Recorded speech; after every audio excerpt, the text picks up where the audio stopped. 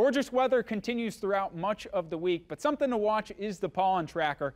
Grass pollen is being reported at higher levels, tree and ragweed also in the lower levels, and that's pretty normal as we head into pollen season throughout much of mid-August. Pollen season throughout much of the summer pretty high for grass pollen and still peaking in mid-August.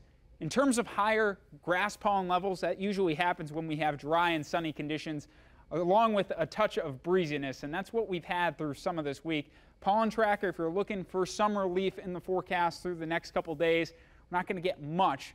Remaining very high Wednesday, Thursday, and Friday. Now, once we start to get closer to the weekend and into the weekend, that's where we could see some rain chances and those pollen levels dropping off just a bit. I'm meteorologist Ryan Morse for Wish TV, wishtv.com, and follow us on Facebook.